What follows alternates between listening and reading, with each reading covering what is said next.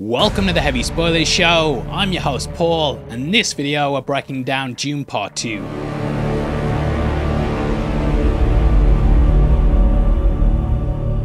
The movie is packed with hidden details, deeper themes to analyse, and lots of changes from the book that I can't wait to talk about. Since the release of the movie, I've read through the book, the recently released graphic novels, gone through Messiah, and also Children of Dune. Well, the audiobook for that last one, because it's a bit rough. I even bought the paperback collection just for the covers. Look at that artwork. And it's safe to say I've gone to Arrakis and got the t-shirt. I'm obsessed with the Duneverse and all the things within it, and hopefully this will be the most in-depth breakdown on Dune Part 2. Until Quinn's Ideas releases his though, and dumps all over it. However, until then, I want to go through the movie scene by scene and talk about everything that you need to know about it. Stop while you're Dune, and if you enjoy the video, please hit a thumbs up. Don't forget to subscribe for videos like this every day, and with that out of the way, huge thank you for clicking this. Now let's get into Dune.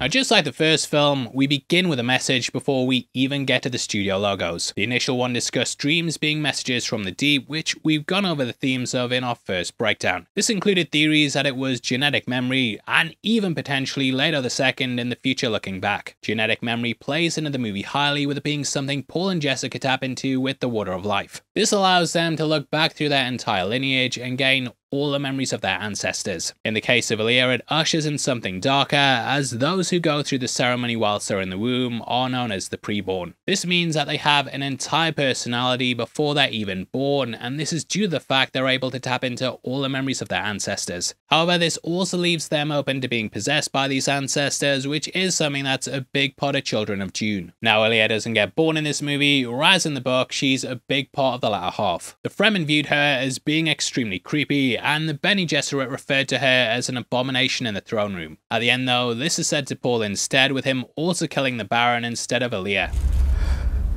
Abomination. How about you suck Atreides nuts? Got him! The original work had Alia doing it, but they put more focus on him and his ascension to the throne. This all comes down to the power that he wields, as the opening says.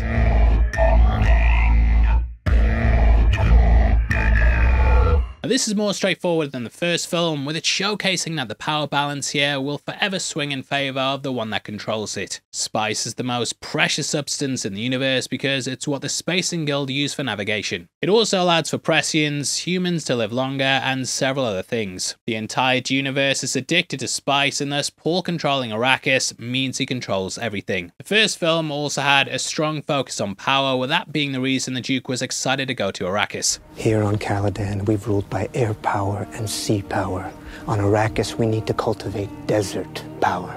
This was played off at the end by Paul, who realised they could finally achieve it. Desert power. However, the idea of power also leans in the direction of this movie, with it having more focus on action. Dreams in the first, that gave us a more contemplative movie, whereas for this, it's just all-out war. Now at this point, we hear Princess Irulan's narration. This is heavily in line with the book, as every single chapter starts with a segment from her. This is also something that the David Lynch film used, with the movie starting up with her narration. However, it also has a deeper meaning, as it shows thematically the future that Paul will have. The first movie began with Chani's narration, whereas this one's dealing with his future wife. It's sort of Irulan shoving her out of the way thematically so that she can replace Chani in more ways than one. Even the way the final fight is set up, it's supposed to show the future and the past. Chani and the Fremen stand on one side of the room, whereas Irulan and House Corrino, they stand on the other. Paul eventually moves over to those, showcasing how he's left those on the other side behind him. It's another massive change up from the books, as Chani is clearly scorned by what's gone down in the finale. I'll talk about that more in depth later on, but Irulan discusses how Leto was like a son to the Emperor. This is also a direct quote from the book, and it also details his reaction in the work. It says, "When my father, the Padishah Emperor, heard of Duke Leto's death and the manner of it, he went into such a rage as we'd never before seen. He blamed my mother and the compact forced on him to place the Bene Gesserit on the throne. He blamed the guild and the evil old Baron. He blamed everyone in sight, not excepting even me, for he said I was a witch like all the others. And when I sought to comfort him, saying it was done according to an older law of self-preservation, to which even the most ancient rulers gave allegiance, he sneered at me and asked if I thought him a weakling. I saw that he had been aroused to this passion not by concern over the their duke, but by what the death implied for all royalty. As I look back on it, I think there may have been some prescience in my father too, for it is certain that his line of Muad'Dib shared common ancestry. This is altered here as the Emperor says nothing, with him not being the same since. His inaction is telling, and it shows his hand in it because if he cared, he would have brought wrath to the barons. However, as Erlen says, they've done his dirty work before. Now the reason that he did it is because the Atreides were getting too popular, and thus they had the potential of ousting him. Christopher Walken's version is slightly different from the work, as in that the Emperor seemed like a younger man. Described as being middle-aged looking, his life had been prolonged by spice, whereas here they just went all out and had him as an older dude. This coincidentally is a weird callback to Walken's past, as he danced to the phrase "walk without rhythm and you won't attract the worm" in Fatboy Slim's weapon of choice. Now the fall of House Atreides is shown symbolically through the burning of bodies and artifacts. This is in the aftermath of the Battle of Arrakis, which happened at the midpoint of the last movie. The imagery is later echoed at the end of this film when we see the Fremen burning the Harkonnen and the Carino forces. The Duke's painting is there, which is in a similar vein to his own father's one that appeared at the beginning of Part 1. We see as the Atreides sigil melts and dissolves symbolically, cementing the house as being destroyed. From here we then cut to Irulan and the Emperor playing what seems to be chess. In the books though, the game's called Shops, but it basically just operates in the same way. Now the game has some symbolism attached to it, as it's about taking down kings. The Queen is the most powerful player, potentially symbolizing how Irulan will gain power throughout the movie. Paul's marriage to her was even suggested in the first film when he said this: "And the Emperor has no sons, and his daughters are yet to marry. You'd make a play for the throne." Now from here we cut across to the Baron anointing Rabban as the Duke. There's clear allusions here to Hitler's propaganda film Triumph of the Will, with soldiers and banners lining the area. The Baron glides about using his suspension tech, which symbolically shows that he's above all the rest. We also see that he's got balls attached onto tubes, with these getting sliced throughout the end. Clearly he has difficulty breathing, and it's explained more in depth in the books. Chapter 26 says that the Baron's still suffering from a gas attack, hence the weakened breathing that he takes on at the end. On the banners we can also catch the Harkonnen sigil, which is meant to resemble a griffin, whereas the Atreides one's a hawk. This shows how interlinked the two families are, with their lineage being exposed throughout the film. And we also learn of the Baron and Emperor's close connection, with the former using this to blackmail the latter. This is all a power play to put Feyd on the throne, and the anointment of Rabban even has a double side to it. The book explains that Rabban was a vicious man, which the Baron used to make the people of Arrakis hate him. Thus when he ushered in Feyd, he'd become more popular because he had a gentler touch. Whether that's a reality or not is another thing entirely, but it's all about the image it portrays. Everything is done in order to get the spice, with the hierarchical structures being explained by Liet-Kynes' father in chapter 31. The passage says, "Arrakis is a one-crop planet," his father said. One crop. It supports a ruling class that lives as ruling classes have lived in all times, while beneath mass semi-slaves exist on the leavings. It's the masses and the leavings that occupy our attention. These are far more valuable than has ever been suspected. Now from here we cut to Alia in the womb, with Paul talking directly to her. When I first saw this, I thought it might be a worm or something, but obviously it's a newly created fetus. In the books, the story in the desert happens over several years, whereas the movie shortens that down to just a handful of months. This takes place in the year 10191, which was shown to us at the start of the first film. This is 10191 AG, meaning after the Spacing Guild was formed, with it roughly being around 20,000 years AD if we're going off our time. Jessica's pregnancy is used to denote the time in the movie, with us watching the fetus grow throughout the film. Children were a strong focus in the novel, with it being a coming-of-age story for Paul. However, something else that's absent is that he has his own child who unfortunately is killed in one of the Harkonnen assaults. This baby was called Leto after Paul's father, and I wonder how they're going to handle Leto II. Guessing that they'll just refer to him as Leto, and whew, he gets up to some crazy stuff. Now there's lots of allusions to 2001, with it almost echoing the Star Child's meaning in that. That was the next step in human evolution, and all the Atreides become something else in this movie. The de-aging on Anya Taylor-Joy, it's crazy, and yeah, what a unique way to introduce the character. Now, the entire movie is built around characters and dialogue with her, and I love the way she starts off as this almost alien thing. Cutting to the skyline, we see the sun being eclipsed by the two moons of Arrakis, with the larger of these being the Hand hand of God. The hand of God leading the way, that's metaphorically seen in the speech later on when Paul talks about how his hand leads the way. The smaller of these moons is nicknamed Muad'Dib, which is a nickname that Paul later takes on. In the book, he predicted this during the tent scene, which happened in chapter 22. He said he would be known as Muad'Dib, whereas in the film, he came across the mouse upon exiting the tent. We then pan across to see Jamis's body, which they're carrying through the desert for his water. The book expanded upon what happened when he reached the Sietch, and we learned that Paul had some extra responsibilities. He had to look after Jamis's family and either take his wife as his or as a maid for a year. Known as Hara, she was a key in helping raise Alia, and eventually she ended up marrying Stelgar. Now if you're interested in expanding your Dune collection, then definitely check out our partners at Arrow Video. They remastered and put together the 4K release of the David Lynch film, and they've got a ton of different movies on the site. This includes things like RoboCop, the massive Child's Play collection, The Ring, and so many amazing movies. If you click my link in the description and use the code HEAVYSpoilers, and you're also going to get an extra 10% off. Whenever you go to the site, if you want to buy anything, just use the code HEAVYSpoilers and you're going to get that 10% off.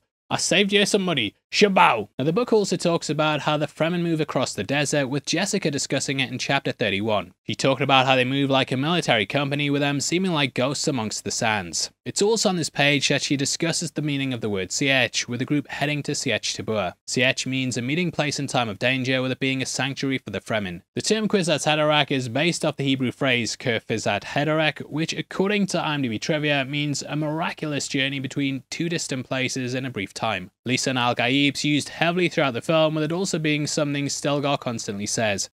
Lisan al-Gaib! Lisan al-Gaib is based off Arabic and it means tongue of the unseen. In Dune, it's the voice of another world, which is outlined in their legends as the person that will save them. Chapter 24 says the Fremen believe that whoever dies in service of the Lisan al-Gaib shall live forever, hence why so many are willing to be led into paradise. There's also the phrase Mahdi, which is Islamic in nature. Said to appear at the end of time, the Mahdi will wipe the world of evil. Now originally this scene was gonna end the first film, but they decided during prep they'd end on that worm tease and then start the sequel here. From this point the Harkonnen forces then descend into the desert and we get several shots of them silhouetted against the orange. This is very reminiscent of the cover of the paperback, and it just instantly captures you just because of how bright it is. Now though it seems like they're the more formidable force, they're actually vastly outmatched. Their armor is slow, clunky, and stands out against the sand and sky, making them easy targets to pick apart. These soldiers just aren't used to the harsh environments, which is why the Fremen are the most fearsome foes in the universe. The book actually has a big section talking about this and how the Emperor's forces are so strong. Detailing how they're trained on what's basically a prison planet, it goes into the depths of Seleucus Secundus. They talk about how his army are trained their entire lives on what's basically hell, and that's still not as harsh as the lands of Arrakis. This is why the Fremen are so powerful, because their entire existence is built around survival. Now in the book, when the Sardaukar attacked Arrakis, they disguised themselves as the Harkonnen, so the Emperor's lines wouldn't be noticed. The first film didn't really bother doing that, and I did wonder if these were Sardaukar forces. They're not though, as we later see them unmasked, with their water being described as filthy. Now amongst this danger, we also have beauty, which is shown so well when they float up the rocks. This was the scene that blew me away, and I knew right then that we were in for some cinema.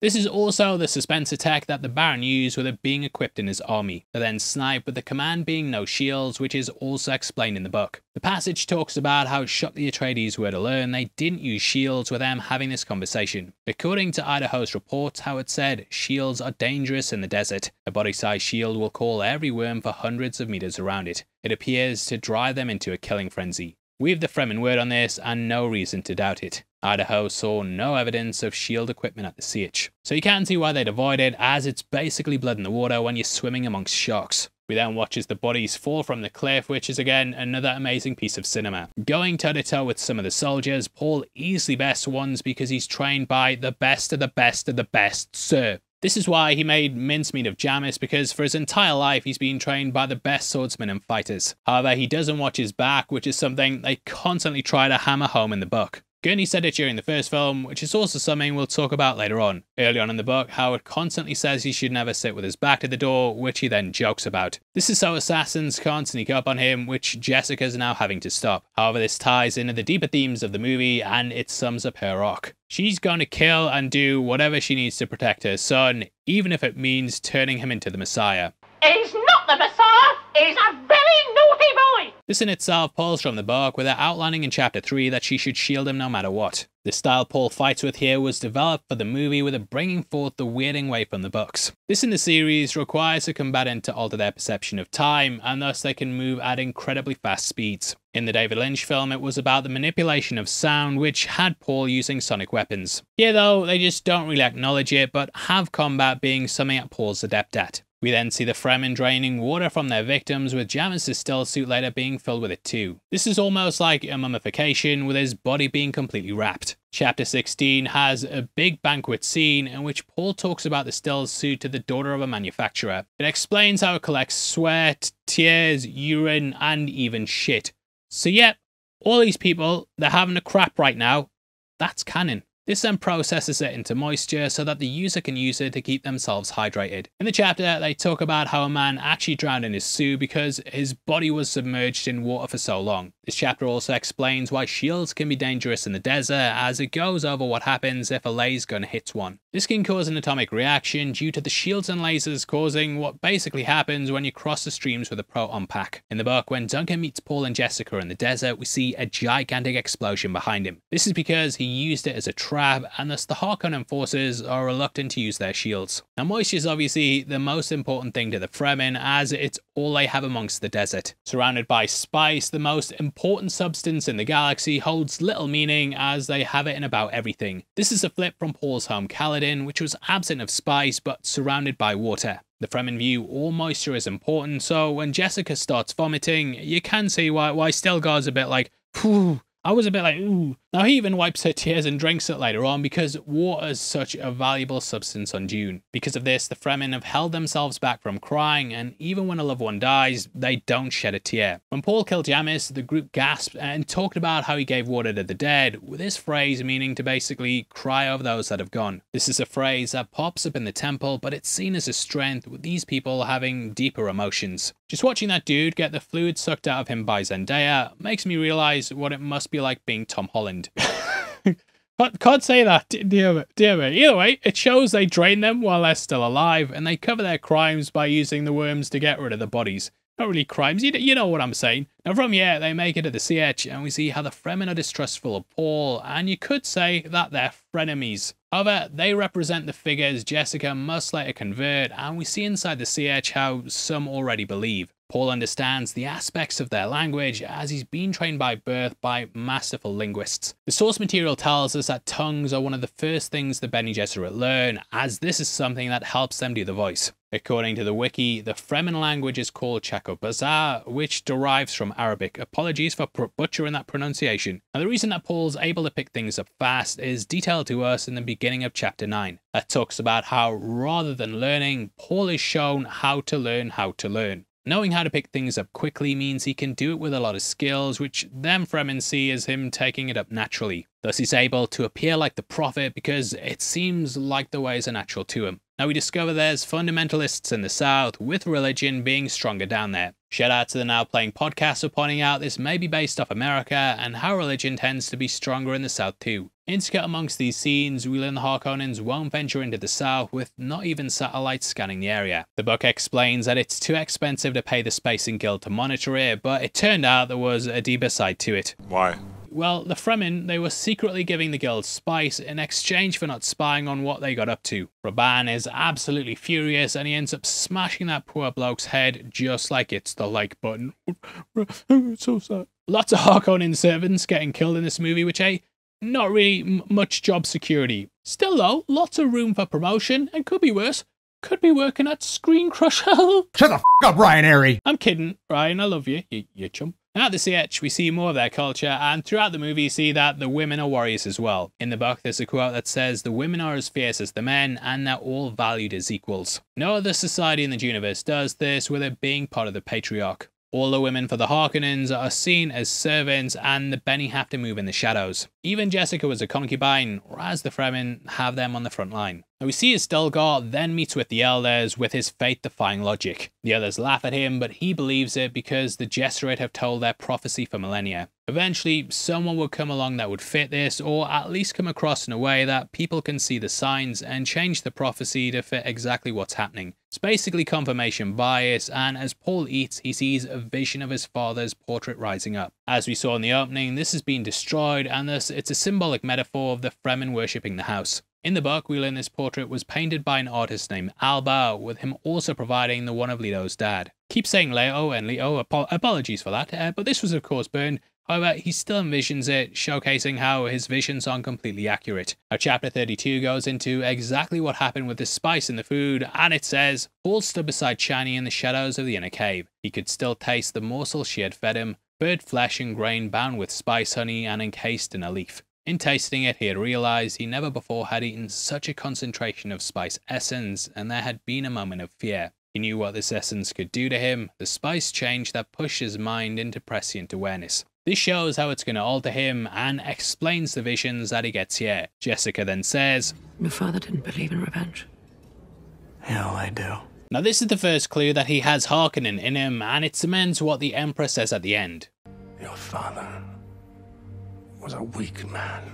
Thus he felt like he may be the wrong person to rule if he ever became Emperor. In the book, we discover that the Emperor had to answer to the Landsraad High Council, which has the power to oust him if it seems like his actions put them at risk. There are 157 great houses that compose them, with them ruling over 10,000 planets. This is why Paul disrupts so much, because spice is a part of the ecosystem of them all. Now, chapter 34 also tells us Jessica's thoughts at this moment. It talked about how the Fremen women wouldn't make a good wife for a duke. However, they would make a good concubine, which plays into how the book leaves things off. Jessica wistfully thinks, and yet I was more than a concubine, which has a deeper meaning that we'll talk about at the end. Now, it's in this chapter that Chani also brings up why Jamis was carried back. It says the flesh belongs to the person, but the water belongs to the tribe.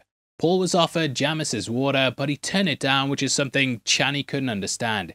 To her, water is water, and so Jessica makes him accept it so the pair can then fit in. The winner of the fight would normally always take the water, and this would make up for the moisture that they lost during the battle. Everyone is super strict with water, and in chapter 36, not even his wife Hera cries over Jamis as she refuses to give water to the dead. Now for the movie, Jamis's water is deposited into a great sacred shrine containing 38 million decaliters. This will one day be used to terraform the planet and turn Dune back to the paradise it once was. We saw hints of this back in part 1, with there being a room ecologist who are growing plants in. Stelgar also tells Jessica that Lisan al-Gaib will be the son of a Reverend Mother, which is expanded in chapter 33. In chapter 31, one of the first things he asks Jessica is if she is one, so it shows how important this is as a characteristic to him. However, Stelgar is sort of forcing the legend to come true, as he's making Jessica one so that Paul fits the prophecy. Mothers make up a lot of religious tales, with messianic figures being greatly led by them. Christianity, of course, has Mary, with Herbert taking inspiration from that. Jessica's then taken to consume the water of life, which we learn more in depth in the book. Chapter 37 gives us a ceremony, with the main difference there being that Jessica says that there's at least 10,000 people there and more to come to it. As nervous as she is though, Jessica says she has no choice and must move quickly to secure their place amongst the people. She describes the mother as a crone, looking like a collection of sticks draped in a black robe.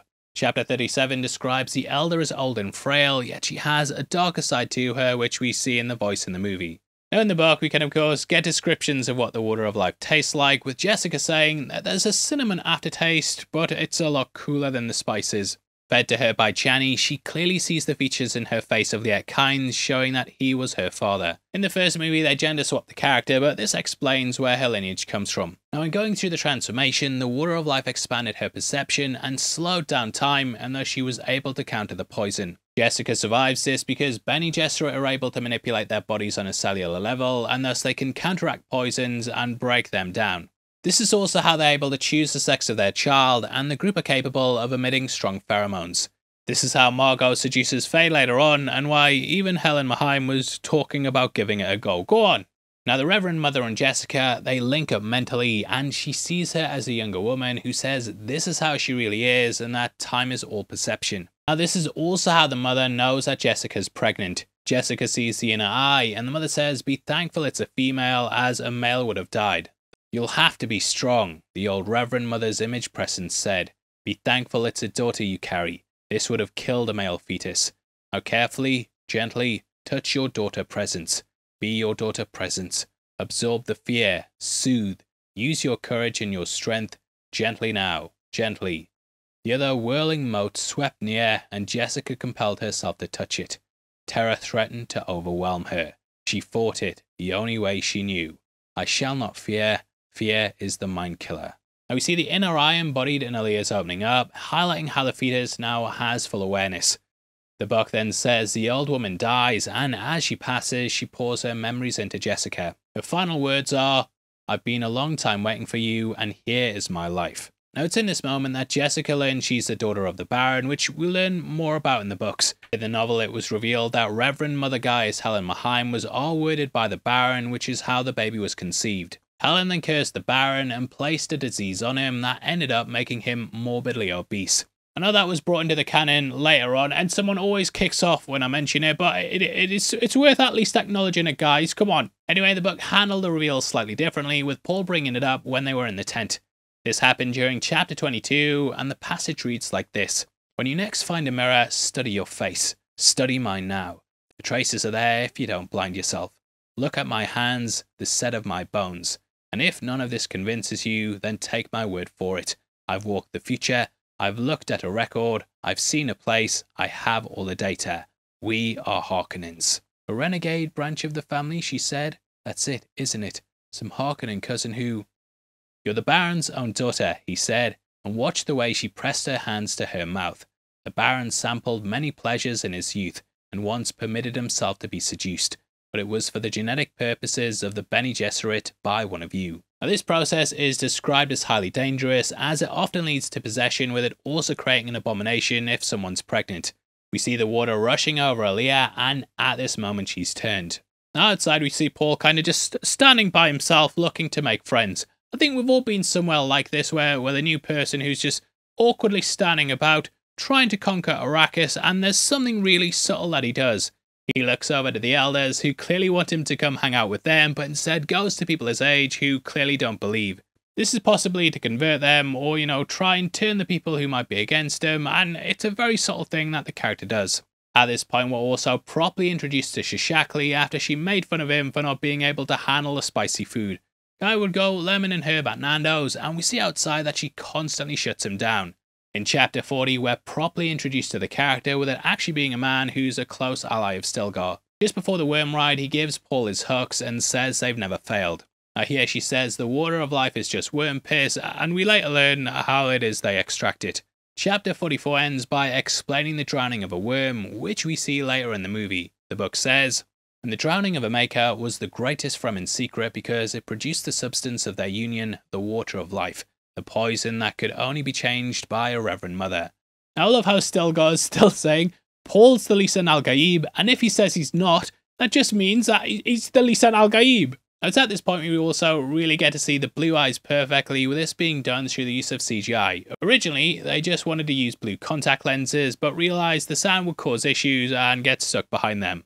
Shishakli also says the Maddie must be Fremen, and this is something brought up during chapter 40.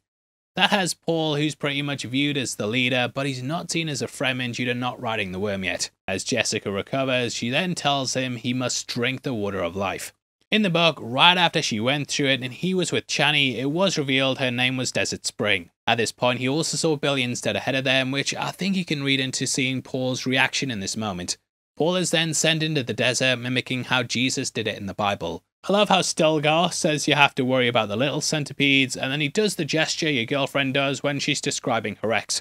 He also brings up the jinn, which are of course based off the word genie. The word doesn't appear anywhere in the book, and I did wonder why this scene was included. I think it's here to just show the Fremen are superstitious, and thus they can be manipulated. However, Stilgar says don't listen to the voices, and perhaps the jinn are the ones that speak to him throughout the visions. Making his way across the desert, we've seen him learning to walk like this in part 1 when he was studying the Fremen video books. Initially he sees what appears to be a vision of Jamis, and in both films Paul sees him as a mentor. This of course never came to be, but it shows how his visions aren't always right. Instead, Chani takes up the spot with a pair falling in love. In the book, right after the Water of Life ritual with Jessica, Paul and Chani bond. That's when the pair sort of intertwine mentally, and he sees all the paths and his attachment to the Fremen. Chapter 34 has Paul saying he was a friend of Jamis, and he joins in with the rest of the Fremen who are saying the same thing.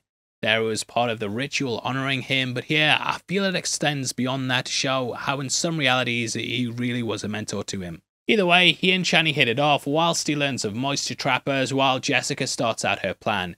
It's so chilling seeing her muttering away to her baby, and though we don't hear Alia's voice at this point, it does pop up after Paul has a vision of her. Jessica targets children because they're easier to manipulate, and she will build a legend of Paul to help ensure his safety. Being a Reverend Mother, of course, means she's a Bene Gesserit, and they've of course always used this MO to control the people of Arrakis. Now at this point we see a Muad'Dib going up to a snorkel that's sticking out the ground so the user can breathe. We actually got a glimpse of these during the first film in that opening montage that showcased the Fremen. It leads into an absolutely incredible scene in which we follow Paul going out on a raid.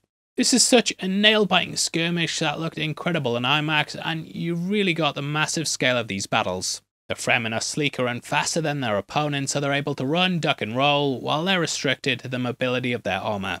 Now the main thing I've seen people complain about is why didn't they just take down the Ornithopter with a laser, but as we discussed before, it could have caused an atomic explosion, I should say. Thus Paul and Chani need to take it down first, and then the laser guns can be fired to destroy the spice harvester. Just that moment where Chani fires the rocket and then the gunner looks and sees the shot, his breaking the shield is so good, and yeah, this is a standout piece of the movie.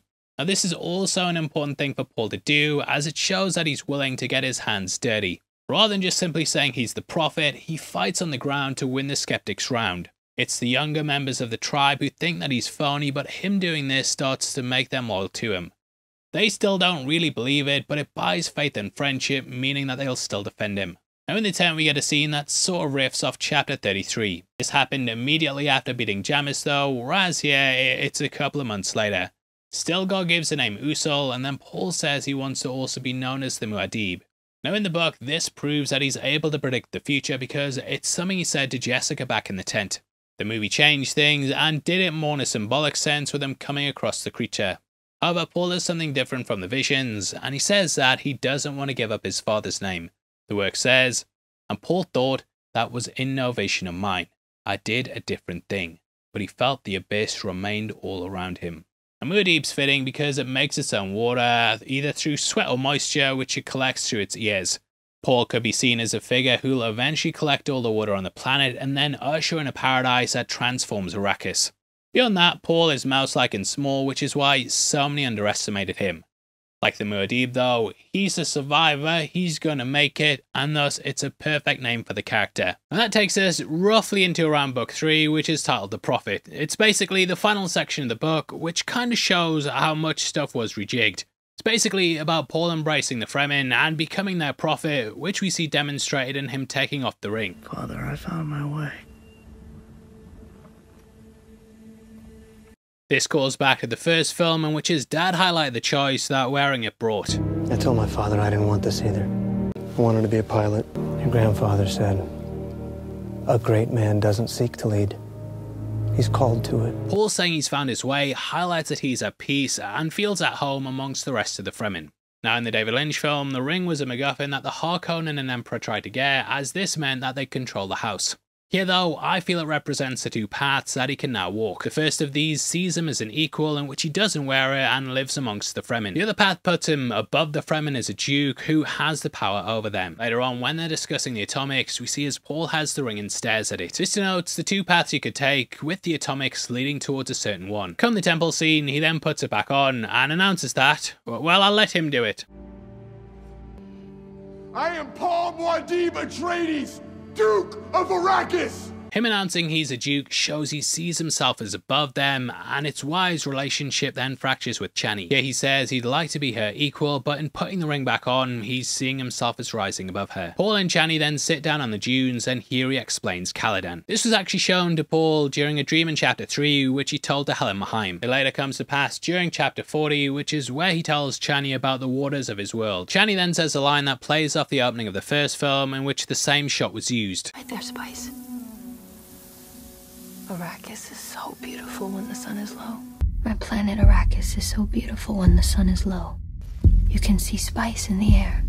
Now, chapter 28 explains how Caladan was a paradise, but in the end, this just made them soft. Having it easy meant they weren't tested, and thus the Atreides house was easily taken down. Now, you really get the sense in the scene that the dunes are like an ocean, with Steven Spielberg even commenting on this. According to IMDb Trivia, he said, "This is a desert-loving story, but for such a desert-loving film, there is such a yearning for water in this movie. For all the sand you have in this film, it's really about water. The sacred waters that are yearning for green meadows and the blue water of life. You film the desert to resemble an ocean, a sea. The sandworms were like sea serpents, and that scene surfing the sandworms is one of the greatest things I've ever seen, ever.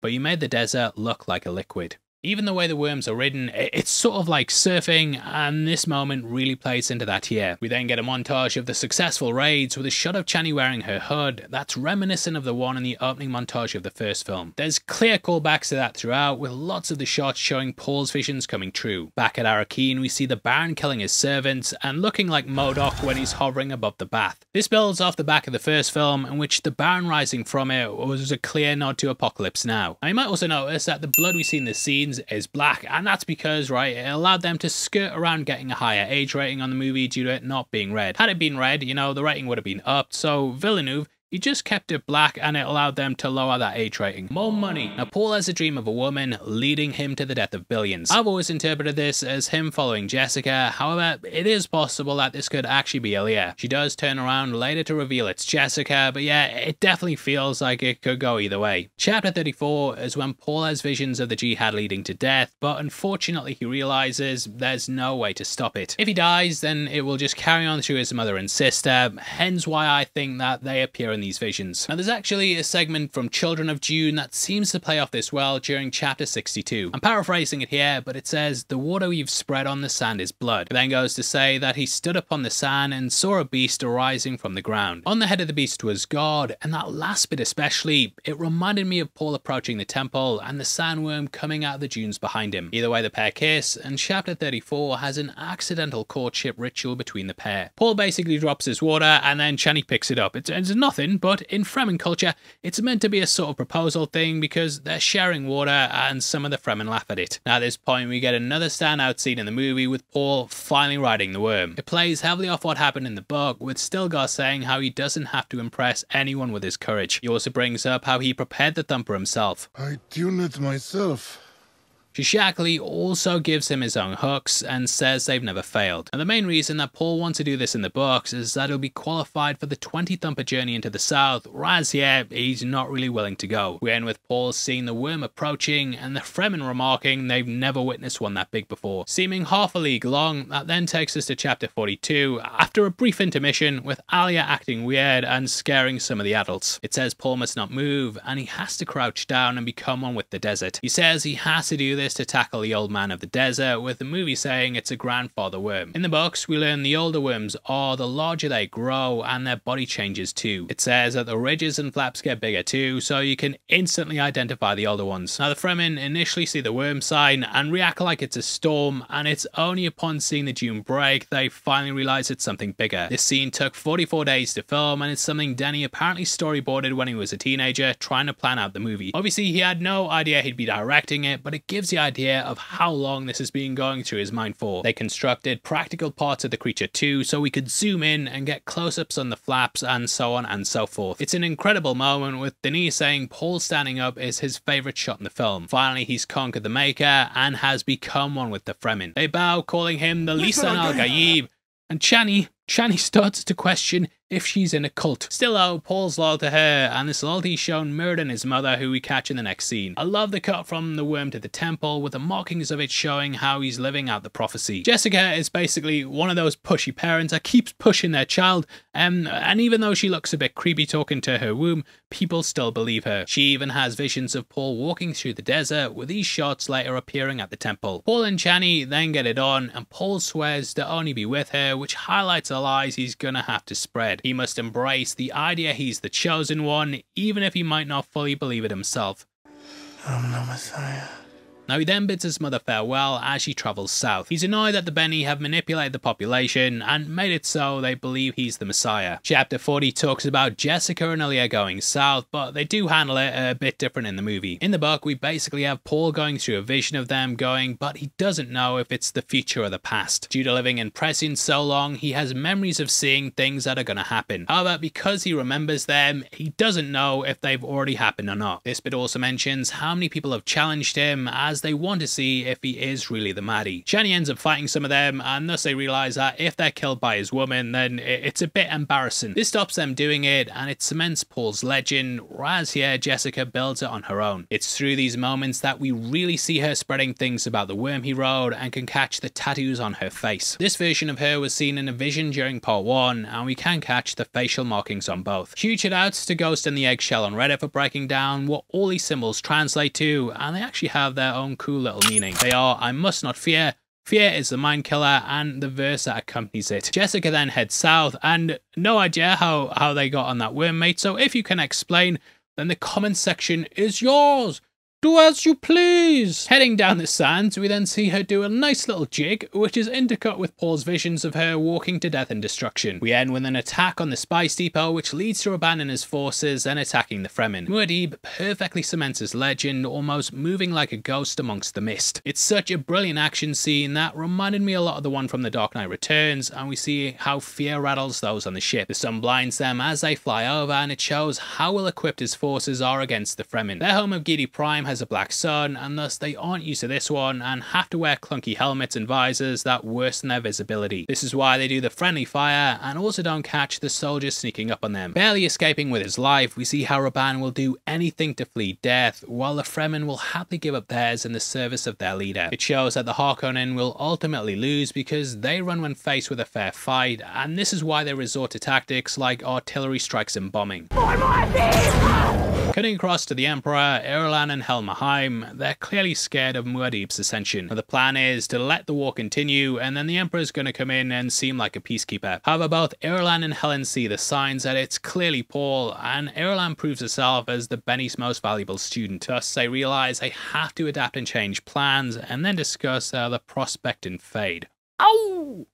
Now that takes us to Gidi Prime, where we meet Austin Butler's Feyd. Unlike the book where he had long ringlets of curly red hair, they've kept him bald in line with the rest of the Harkonnens. According to IMDb trivia, both Bill Skarsgård and Barry Keoghan were considered for the role, with the former of course having a familial relationship with the Baron. That didn't stop Butler though, when he underwent vocal training to sound more in line with Stellan. Gaining 25 pounds of muscle for the movie, he apparently researched Gary Oldman and Heath Ledger when preparing for the role. He stated in an interview, "I've always been inspired by Gary Oldman and many of his roles, Leon, The Professional, or True Romance, or The Fifth Element, and you know, we've talked about Heath Ledger a lot. The sense of play that he had, and like I say, it's not the specific things, but it's more general inspiration." Describing him as a cross between a Snake and Mick Jagger, the former was actually attached to play Feyd in the Jodorowsky version that went under development in the 70s. Weirdly, Léa Seydoux' great uncle Mikkel was attached to that as well, which was confirmed by the documentary on the movie. This never materialised, with it then being Sting who played him in the David Lynch version. Sting was actually asked to cameo for this movie, and though he turned it down, he still attended the premiere.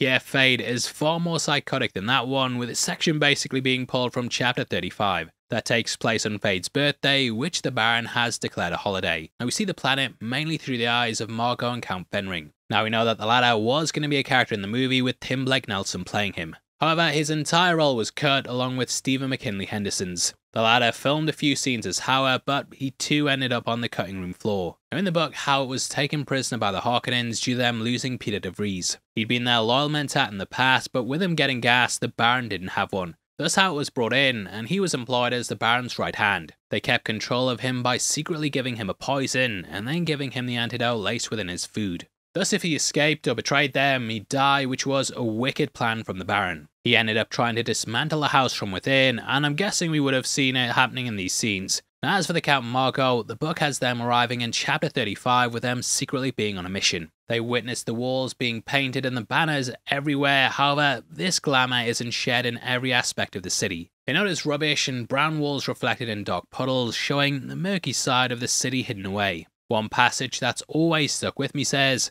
"In the Baron's blue wall keep there was fearful perfection, but the Count and his lady saw the price being paid. Guards everywhere with weapons and that special sheen that told the trained eye they were in regular use. There were checkpoints for routine passage from area to area even within the keep. The servants revealed their military training in the way they walked, in the set of their shoulders, in the way their eyes watched and watched and watched.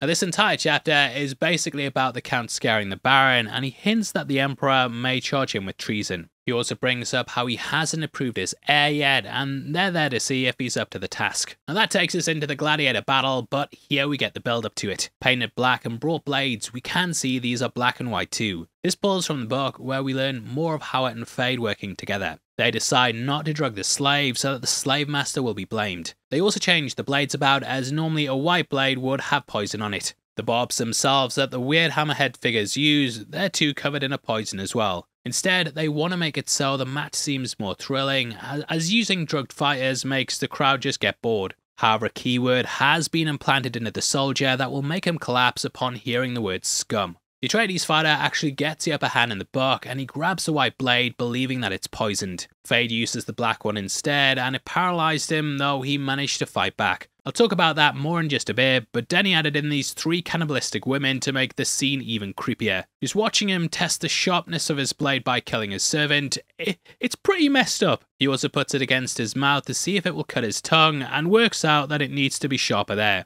Now, whenever we go into sunlight on the planet, we see the infrared style, which was shot using specialized cameras. Cinematographer Greg Fraser wanted the people feel like it was a monochrome and binary system where every single decision was simply black and white. It's life or death, and no colours allowed to rise or be seen, leading to a distinct looking world that's impossible to forget. Even the fireworks, which would normally spray colour, they're completely stripped down to just being black and white. At the hour 12ish mark, we see the black sun, and then the Baron coming out onto the balcony. I love how he's in colour under the shade, and then as he passes into the sun's light, it then turns white. This is done beautifully with the Bene Gesserit, and we see their cloaks turn from black to white under the harsh light. Watching the arena just open up, it's breathtaking, and it's here that we see the gladiators come forth. The final one is named Lieutenant Lanville, who's a character that appeared briefly in the first film. Kinda wish they'd given more focus to him so it hit home a bit harder, but either way, I think it works really well. Feyd ends up saying, You fought well, Atreides.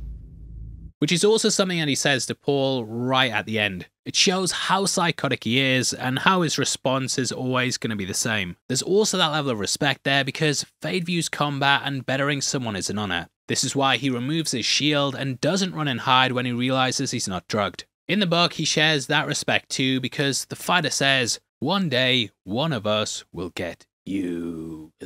Feyd knows he shouldn't be able to do that because he's poisoned, and he thinks the Atreides may be more than men. You can catch the Atreides mark on his forearm as well during the battle, with it being something you can spot around the hour 17 mark. It's also there when he tries to stab him, and yeah, it clearly shows that he's been marked as one of their people. In the book, the crowd then chanted for Feyd to cut off his head, but he gets a proper burial as a sign of respect. Now it's also at this point when Margot says, Plans within plans. This is something Jessica said during chapter 25, with her wondering if she's part of a bigger scheme that they're just not aware of. Now it's after this that the Fenrings started to put their plan in place, and they communicated through their own humming tongue that sounds a bit like buzzing. Sounds a bit like this in the book. If you listen to audiobook, it's talking like this. I'm being serious. The Count gives his wife permission to go secure his bloodline, and it allows her to go get Feyd's blade. Not like that. You see, they're on a mission for the Bene Gesserit, which is sort of brought over here, even if the character's missing. It's so seductive, looking like an aftershave advert, and we see as Feyd seduced by her. They also do the Gom Jabbar test, just like the first film, but here, it seems like Feyd might actually enjoy it. It's described as creating unimaginable pain, but if that's what you're into, then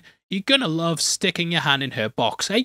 Feyd also says he dreamed about Margot the previous night, and it could show that he has prescience as well. In the book, the way things were meant to happen is that Jessica would have a daughter, and then this child would marry Feyd. Those two would then come together to finally secure the Harkonnen and Atreides bloodline, and this would lead into the Kwisatz Haderach. Through this child, the Bene would have control, and they'd finally have one of their own on the throne. This would mean that they were finally in charge, but Jessica's plans, that they changed it all up. Anyway, I'm leaving Geely Prime now. I'll see you later. Now back with Margot and Benny in the jets, we get some extra little details. This includes Feyd killing his mother, which again shows how the Harkonnen don't really value women. Margot's still given the Benny a daughter though, possibly in the hopes they could try the Kwisatz program from another side. Now this child grew up to be Marie Fenring, who was trained as an assassin in Paul of Dune. Feyd of course never had a relationship with his daughter, but even if he'd stuck around, I doubt he would have cared.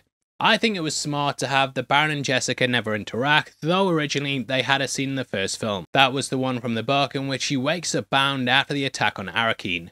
The Baron offers her to Peter, but also says he can choose to be the Duke instead. He chooses that because he seeks power, even though he's a bit obsessed with Jessica. Men are what matter to the Baron though, and we see him anointing Feyd as the governor. Butler actually improvised the kiss here, and I love that cheeky little look that he gives to the camera.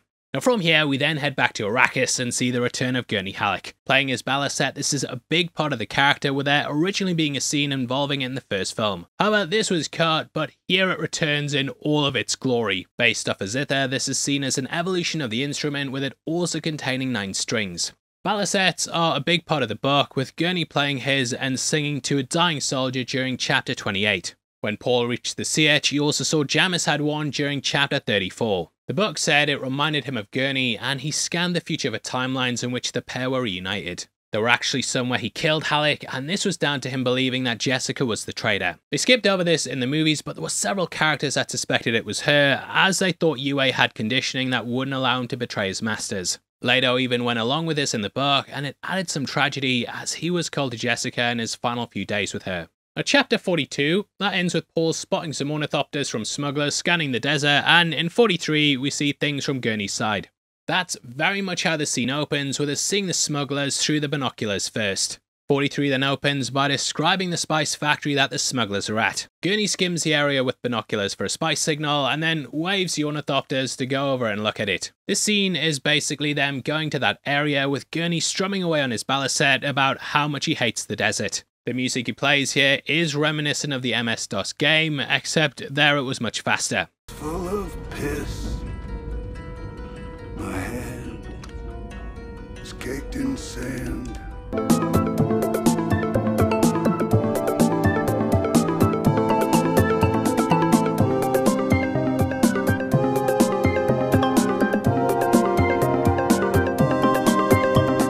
Now, chapter 28 explains what happened when Gurney joined the smugglers. Though he could have fled the planet, he chose to stay behind and get revenge. Though a full-on attack would have been pointless, he realizes that there's other ways to do it. Disrupting the spice harvesting will greatly affect the Harkonnens, and this will probably have Rabban getting smashed like the like button. Halleck is desperate to get revenge on him due to what he did to his family, and also for the scar he gave him on his face. Halleck was a prisoner in the slave pits of Gidi Prime, where he was then rescued by Leto. Anyway, chapter 43 is where the ambush happens, and we see the majority of it through Gurney's eyes. He sees they have rockets, which fears him, and he also notices a crouched figure who stays still amongst the sands. He clearly says they have advanced training from that stance, and it's at this point that it's revealed to be Paul. In the frenzy, Gurney even thought for a second it might be Leto, and it shows how the son's becoming the father. I love the way this scene plays out, with them using mines and just raining down chaos before they then attack. Paul says, I recognize your footsteps, old man. Calling back to these lines from the first film. I can tell it was you by your footsteps, Gurney Halleck. I recognize your footsteps, old man. Gurney also calls him young pup, and the pair hug it out before Gurney explains what happened after Arrakis. Now at this point, the pair have a conversation, and Paul says he could lead to the death of billions if he gains power. The fear within him is clearly becoming stronger, and this is touched upon during chapter 43. Paul sees that most of the timelines with Gurney have favourable outcomes, but with that victory also comes a loss in himself. Paul explains that he's allowed people to think he's dead for his own protection, which Gurney's annoyed at because he would have came looking for him. The book has Gurney saying, I thought I had nothing left but revenge. However, seeing Paul makes him realise that there's more. Now, he's been on the planet as long as Paul has, but his eyes aren't blue. This is because the smugglers are able to get food from off-world that isn't laced with spice. He sees Paul as being touched with a spice brush, and also wrestles with the fact that a lot of his friends have died at the hands of Muad'Dib. There are legends of him taking the skin of a Harkonnen to make a drum kit, and both he and his men have feared him for years. In the book, anyway, I know it's months in the movie before you better not be coming in. Now, this also allows for the reunion of the No Country for Old Men cast, as we see Brolin and Bardem actually on screen together. They kind of didn't really interact in that movie. They had their little scenes, but they didn't really speak. Other than that phone call. And if you want to check out our breakdown of that movie, it's going to be linked at the end, so go watch it. Here, they kind of have a bit of back and forth banter, or as the book says, the pair have instant respect. Paul's told Stilgar several stories about him, and he appreciates Stilgar for going and protecting Paul. And with Gurney also comes the fact that Paul has access to atomics. The Atomic Convention was first mentioned during Chapter 6, with it being a big no-no in the Duniverse. Obviously, during the 60s when the book was released, there was a lot of fear over the use of atomic weapons. Hiroshima hadn't happened too long before, and thus Herbert was playing off a lot of fears at the time. Though Paul ends up using them at the end, Chapter 47 reveals that he's used them on mountains instead of people, so it didn't really defy the convention, technically. However, if you read Dune Messiah, then you'll know this opens the door for a nuke called the Stone Burner, which has dire consequences. At 1 hour 42, Paul has a vision of one causing harm to Chani, and though this doesn't happen, it hints to the destruction that they can bring. Revealing the location of it, we can also see the Atreides hawk on the vault door. Only accessible through Paul's DNA, we see an expansive stockpile stretching as far as the scanners can see. Also wonder if Paul putting his fingers into the holes was a visual reference to the box and how he put his hand into that. Both were necessary steps for him, with him having to reach in order to gain the next level of power. And from here, we then cut to Irulan narrating what it's like living in the South. We get a good look at the letters on her diary here, with it being written in Deseret alphabet. This is based on the Latin alphabet, with it being used by the royals in Elite. Now from here we see the process of getting the water of life, with a sandworm being drowned. We see firsthand that the worms can't survive in water, and I felt a bit sad for the little guy. Now, this in itself though spells doom for the future of Arrakis, as it shows what will happen when they terraform the planet. All of the worms will become extinct, and though they'll have a paradise, it'll still kill off the species. The Fremen seemingly want this to happen, but as we get into the book sequels, there's definitely some regret there. However, Stilgar still has this dream, and in Chapter 34, he talks about how they'll trap the dunes beneath the grass. Stilgar says that no man shall want for water, and because of all the lakes and ponds, they'll be able to dip their hand where they please and drink whenever they want. Having a vision of an explosion in the desert, this can be taken as either foreshadowing of the nukes or the destruction of Sietch Tabua. I can see that as being the case, as Chani represents the tribes and the scenes are shot in the same way as the vision. At this point, Sietch Tabua is destroyed by the Harkonnens, with them using good old-fashioned artillery. The Baron talks about how genius this is, with it being a section that pulls directly from the book. It says, "The Baron could feel the distant chomping, a drumbeat carried to him through the ship's metal. Brump, brump, then brump, brump. Who would think of reviving artillery in this day of shields? The thought was a chuckle in his mind." Now, people had become so reliant on shields that they often didn't even consider just hitting something with explosives. Atomics had also been outlawed as well, so most people, it just didn't cross their minds. You really see the power hierarchy here as well, with Feyd literally getting Rabban to kiss his feet. Going to the Sietch, we see a boy covered in blood walking through the area, potentially playing off the death that would be brought forth by Paul's ascension. The War Council is then called, and the leaders must gather, with Paul finally being forced to go south. Only leaders are allowed to speak, and Stilgar's willing to sacrifice himself so Paul can take his position. It shows how he's become a fundamentalist, and also the dangers that come with this. I feel like Stilgar's a comment on this in general, as initially we don't take him seriously. We see him as being, a bit of a jokey guy, but even in the end, he helps usher in annihilation. Outside, we then see as Paul touches the ground, echoing the shot from the first film in which he touched the waters of Caladan. This is him saying farewell once more and finally deciding to go south. Chani says he will never lose her as long as he stays who he is, and this in the end is why she ends up leaving. She realizes he's lost his way and isn't the man that she fell in love with. She shackles Zencord, and I think she represents the converted. Whereas once she saw Paul as an outsider, here she clearly dies supporting his message. They also kill the messenger birds, which were used as communication between the Fremen. Chapter 44 explained that Paul made his command post in the caves filled with birds, as it allowed him a way to quickly communicate with others. Heading south, Paul steers away from Chani, symbolically showing how he's going away from her and the Fremen. Drinking the water of life, he follows a woman from behind, who is later revealed to be Alia. Chapter 41 explains how Fremen baby are left to cry when they're young, and this gets them used to the idea that they can't waste water. I do kind of wish we got more of Alia in the movie, as the chapter really outlines just how creepy she is. It says that she says things no other 2-year-old would understand, and that she's only pretending to be a little girl. Alia even explains what it's like going through the water of life, with the book saying, "One day I woke up," Alia said. "It was like waking from sleep, except that I could not remember going to sleep. I was in a warm, dark place, and I was frightened." Listening to the half-lisping voice of her daughter, Jessica remembered that day in the big cabin. "When I was frightened," Alia said, "I tried to escape, but there was no escape. Then I saw a spark, but it wasn't exactly like seeing it. The spark was just there with me, and I felt the spark's emotions, soothing me, comforting me, telling me that way that everything would be alright. That was my mother." Loved seeing Anya Taylor-Joy pop up in the movie, and if Variety hadn't spoiled it 3 weeks prior, it would have been a great surprise. They even spoiled the spoiler, man.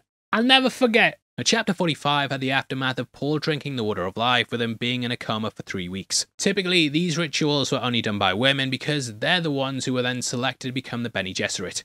Paul is going to be the first man to live through it, and this also unlocks things that weren't given to the women. That is, the history of men in his bloodline, but along with it, he also gets the women. This is how he's able to see Alia, as she's connected through his mother. We get some shots of elderly women from before, with this being a scene that pulls directly from the book. In the source material, because he's out for so long, Jessica suspects he's been poisoned and that there's a traitor living among them. Some Fremen even believe he's in a trance and channeling his thoughts for their final battle. However, Jessica knows it's not that, and this is why she then sends for Chani. Chani explains how she wakes him up, and basically they put more water to his lips, which he automatically converts because he's had the water for so long. Jessica takes some before he's woken up and puts it to her lips to convert it for Paul, but he wakes up as she's doing it. It's here that she realizes that he's taken the water of life, and from this point, Paul isn't the same. This is seen in his costume as well, with it taking on a black hood that's very similar to the Grim Reaper. Here he's awoken by Chani using her tears, showing how much that idea of losing him means to her. Jessica could have done this herself, but she's forced Chani with the voice so the prophecy can come true. He gives a look to Jessica that shows he knows exactly what she's doing, and he's well aware he needs to manipulate the people. Chapter 45 is when he becomes a Kwisatz Haderach, and Paul from this point isn't the same man. This is seen in the score itself, which now takes on Harkonnen notes instead of being the bagpipes from the first film.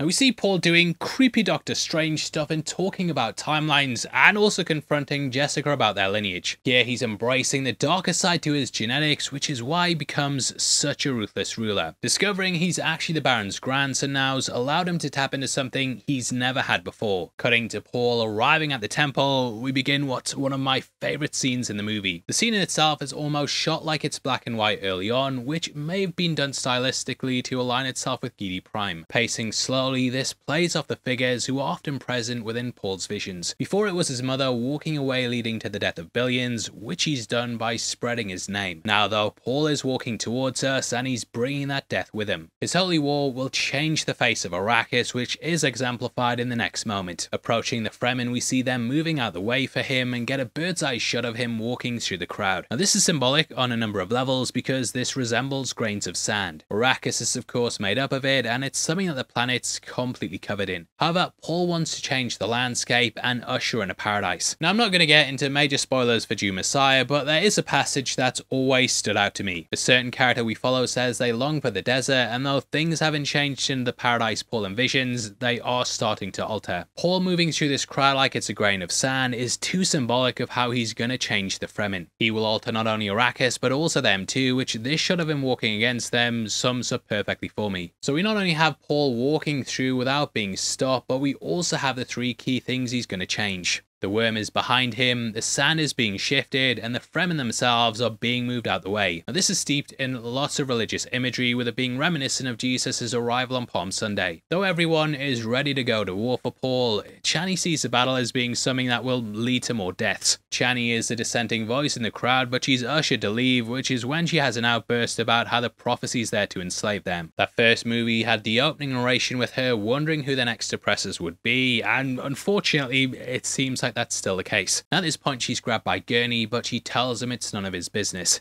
He says the Harkonnens gave him his scar, and we see how quickly her descent is shut down. Now this also highlights what's really going on here and the charlatans that exist in the room. Gurney is there like one of the Fremen, even though he doesn't believe in the prophecy. He's someone who wants to get Paul to use it to his advantage though, so that he can use the Fremen as a way to get revenge. If Chani brings this to their attention, that's gonna potentially stop that and means that the Atreides can't get their revenge. So she wants to stop this train before it starts, but unfortunately, the ride's already left the station. Now, in the book, that prophecy is something that I think people may think is true, and it definitely can be argued. The way the movie takes things, though, I think, is that it's fake, and that Paul's using his abilities to make sure it comes true. The prescience and the ability to see the future, that's all true, but he's weaponizing it and leading things to the outcome that works out best for him. He's well aware that going south will lead to billions of deaths, but it's also the only path that's gonna keep him alive. It'll also keep his family and friends alive too, which is something that we see with how he tackles Stelgar. He should really be in an impossible situation where he has to choose between defeating the Harkonnens or saving his friends. Paul completely shuts the idea down and shows straight away why he's doing things for himself. Chapter 44 is where the majority of this goes down in the book, with it saying the quote, "Do you smash your knife before a battle?" The passage then says, "I say this is fact, not meaning it as a boast or challenge. There isn't a man here, Stelgar included, who could stand against me in single combat. This is Stelgar's own admission.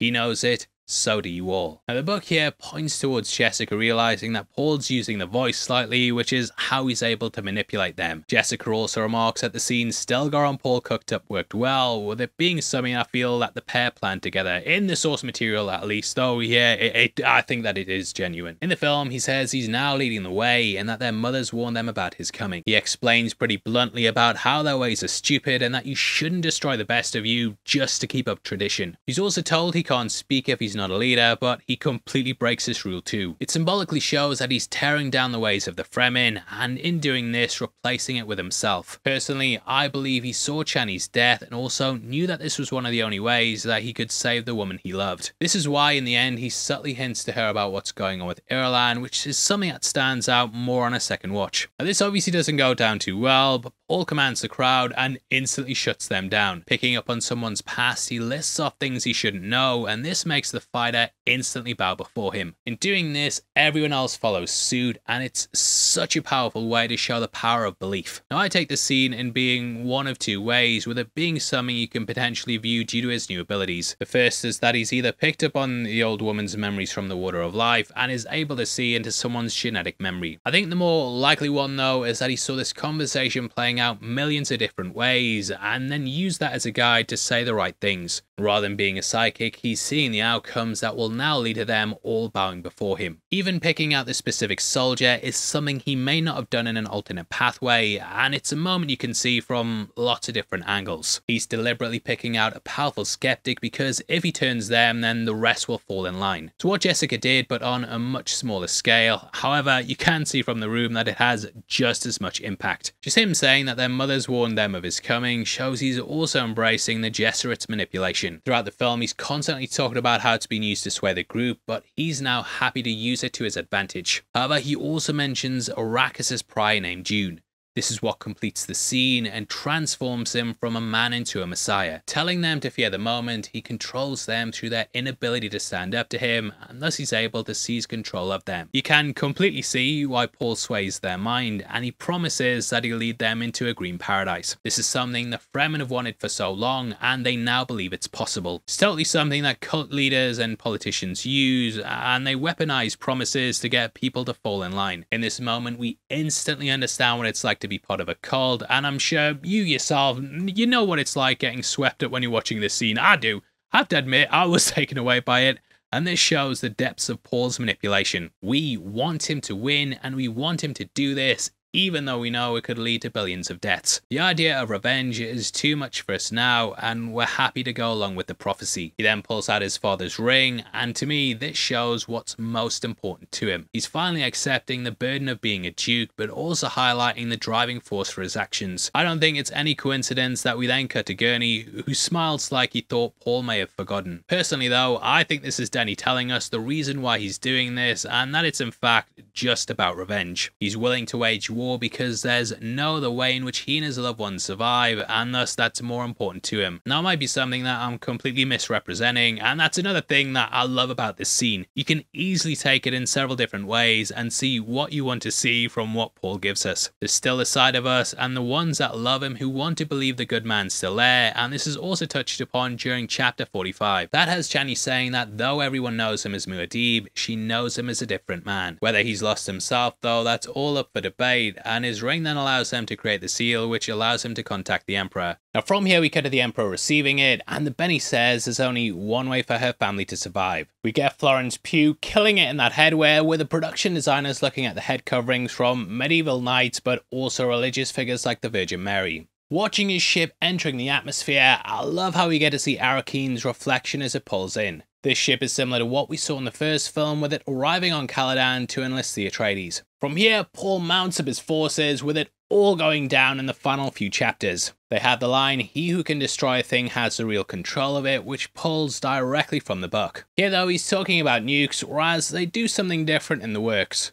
In there, he wants to put converted water of life above a spice mass, which will change it into the water of death. This will then kill all the sandworms on the planet and thus completely end spice production. Chapter 46 has Paul scanning the basin of Arrakeen and looking at pockmarks in the cliffs. This shows where his father's men were buried, with them being tombs from the Battle of Arrakeen. This chapter also describes a storm rolling in, which we learn from Stelgar is a great-grandmother. This is something he says in the movie, with Paul foreseeing its arrival. It helps to scatter the Emperor's ship's shield as Sam moves slow enough to break it. The book has it meaning that they also can't fly thopters during it, and we see the damage this causes when the worms roll in. It also states the guild won't risk going to the planet to fight due to them potentially destroying the spice. You see, they have prescience ability due to needing it to navigate, but in the end, this just holds them back. Because they can see the future as well, they'll always try and choose the safest route to keep themselves alive. The Fremen though, they'll happily head into battle and die, meaning that they'll always have the advantage.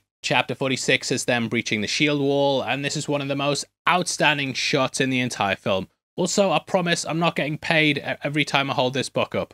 Either way, they fly in the Atreides banner, and we see a shot playing off the vision in the first film that had Paul imagining himself in this battle, whereas here we see that it's actually Chani. The difference shows that Paul's visions aren't always consistent, however it also hints at how things have changed. Paul was the one originally willing to properly fight for honor and so on, but now he just wants to take power. At least that's how I take it anyway. It's such an incredible scene, and just watching those worms come in, it's just a breathtaking way to bring to life something I'd only ever imagined in the books, and we'll see it in that 80s film. Now where things differ is that in the work, the Emperor came in during chapter 47 and he completely ignored the Baron. That devastated him, and it wouldn't be long until the figure was dead. The Emperor then seats himself, and the Benny walks behind the throne and rests her hands on it. The Baron notices her long withered fingers, and realizing she's a truthsayer makes him start to panic.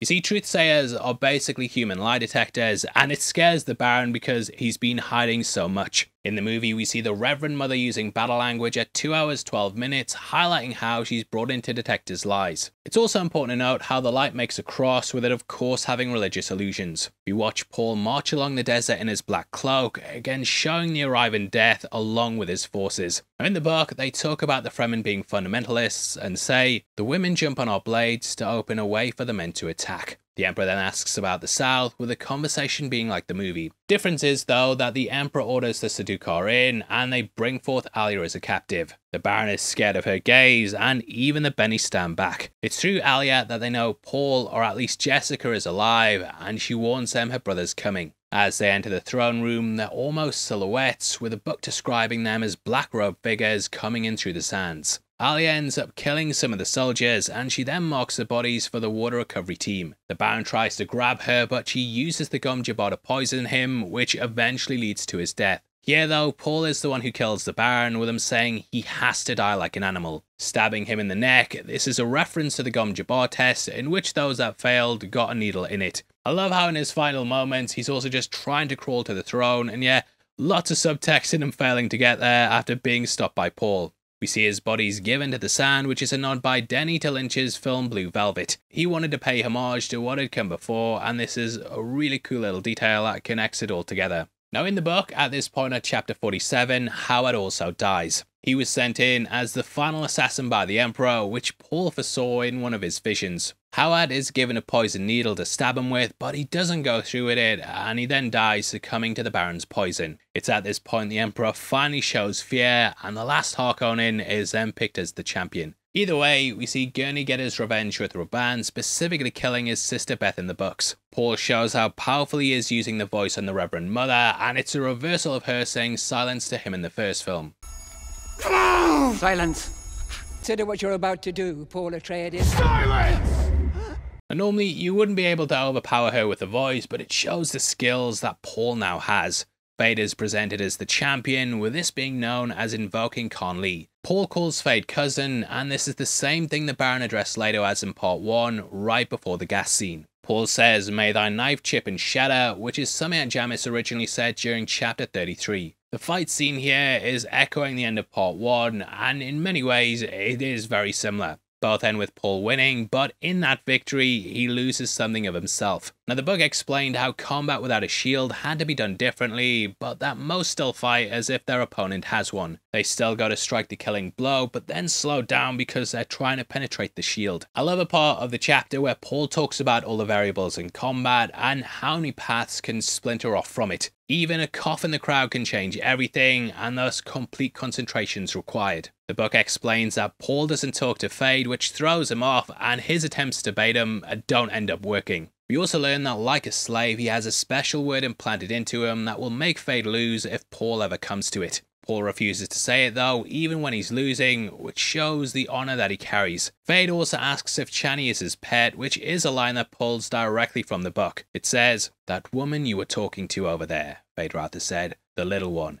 Is she something special to you? A pet perhaps? Will she deserve my special attentions?" I love how twisted it shows that Feyd is, because he of course keeps 3 women as pets himself in the movie, so it's a bit weird. Now Paul then scanned the horizons of time and seen that at this point it was the point of no return, and either way the jihad's gonna happen. If he wins, it's still gonna go on, and he realizes if he dies, they will say sacrifice his body and his spirit now leads them. He also predicts that Feyd will be rewarded for killing Muad'Dib, and that he'll be allowed to be the Emperor if he wins. In the book, Feyd also has a hidden blade in his side, which was brought out during the David Lynch version. Paul rolled and used this against him, whereas here he allows himself to be stabbed in order to draw Feyd in. Here, it's Paul with the hidden blade, which is kind of a backhanded tactic, showing he's willing to fight dirty. It's an incredible battle that's really tense, and such an amazing climax of the film that comes full circle from that ending fight with Jamis. Upon winning in the book, the Emperor almost strikes Paul, but Irulan holds his hand back and says this is the closest thing he could have to his son. Paul says the phrase, "Irulan, there's my key," as he's seen her several times in visions. Getting him to kiss the Duke's ring, it's clearly half-arsed, showing how he's sort of begrudgingly admitting defeat. Paul then ends up proposing to her, which in the end is the ultimate turn on Chani. I know in the book Chani played a willing part of it, but here we see how heartbroken she is. As her people head into the stars to lead the Fremen to paradise, she remains behind without her people or her man. Now the book handles things differently, with it saying, Paul stared down into her eyes, remembering her suddenly as she had once stood with little Leto in her arms, their child now dead in this violence.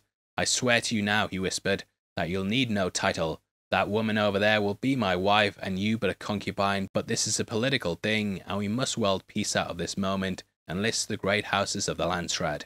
We must obey the forms, yet that princess shall have no more of me than my name. No child of mine, nor touch, nor softness of glance, nor instant of desire." "So you say now," Chani said. She glanced across the room at the tall princess. "Do you know so little of my son?" Jessica whispered. "See that princess standing there, so haughty and confident. They say she has pretensions of a literary nature. Let us hope she finds solace in such things. She'll have little else." A bitter laugh escaped Jessica, and she said, "You know that Virgin Mary comment before? It's because she's also going to end up being a virgin." She didn't say that, but moving on. Now, think on it, Chani. That princess will have the name, yet she live as less than a concubine, never to know a moment of tenderness from the man who she's bound. While we, Chani, we who carry the name concubine, history will call us wives. So that's how the book ends, with it showing that though both Jessica and Chani weren't seen as wives, they'll be remembered as the ones who were. It's a powerful way to end the book, and it plays off in Children of Dune, where they sort of do the opposite. Lots of stuff there with certain characters marrying their sister, but moving on. Chani here though leaves showing how Paul has lost himself, and though he's won, it has come with a cost. The houses will not accept him, and now he must lead them to paradise.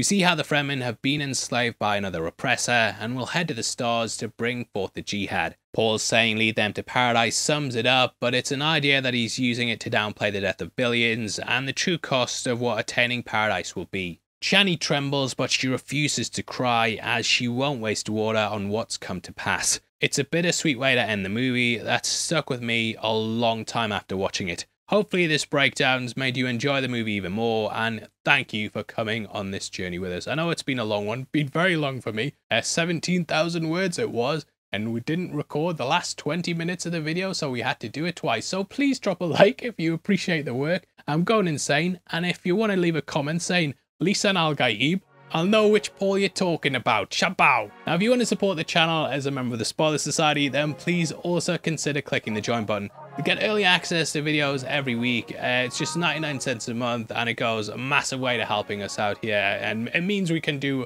overly long indulgent videos like this that are a bit of sort of passion projects, but because of your guys' support, you know, it keeps us afloat and means we can keep going. If you want to get some Heavy Spoilers merch, we've also got our t-shirt line located just below the video. That will let you pick up all kinds of tops like our Theory Time one, House of Dragon stuff, Marvel tees, and a lot more. We drop new designs on there all the time too, so definitely keep an eye out, and huge thank you if you picked one up. Now if you want something else to watch, we've got a video on screen right now where we go over everything you need to know about The Godfather. Love going through that movie as well. It's a brilliant breakdown. I know I wrote it, but yeah, I'm really proud of it. And if you like that movie, then definitely go check it out. But out of the way, huge thank you for sticking through the video. I've been your host, Paul. You've been the best, and I'll see you next time. Take care. Peace.